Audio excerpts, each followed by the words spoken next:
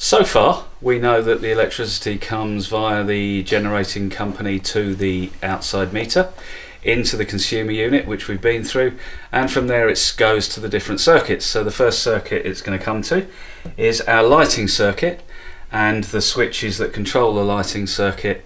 There's 2-3 different kinds, and we're going to talk about this one to start with. This is a double gang two-way switch. And what does that mean, Ned? Basically, well, let me show you. This is a one gang switch because it has one switch on it, and this has two switches on it, so that's two gang. Then you can get 3 gang, 4 gang, 6 gang, whatever. Yeah. And basically all they do, as you just said, they just turn the lights on and off.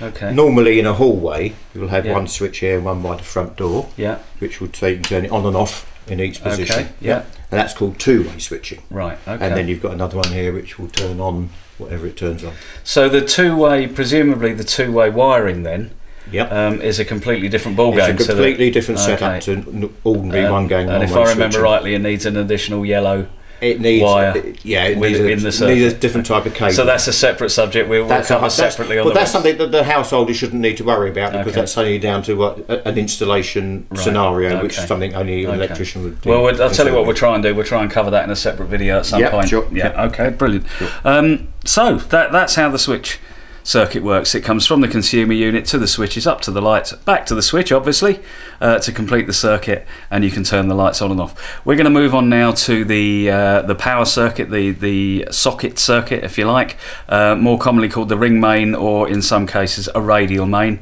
and Ned will explain exactly what those mean in a moment.